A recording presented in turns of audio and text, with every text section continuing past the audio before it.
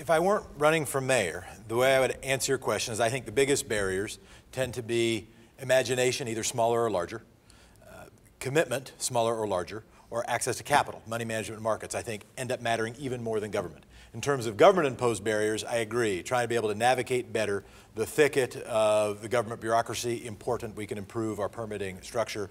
Improving capital access is something else we can do. Let me add another that isn't merely the elimination of a barrier, but something else we can do to help a bit.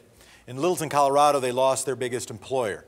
Instead of trying merely to attract a replacement, they looked at what they could do to help grow the companies they already had.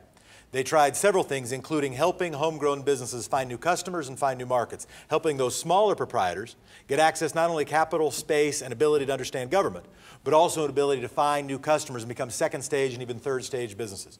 They increased their job base by 127%, tripled their sales tax revenue despite increasing their population by only 25%. We could do that way better.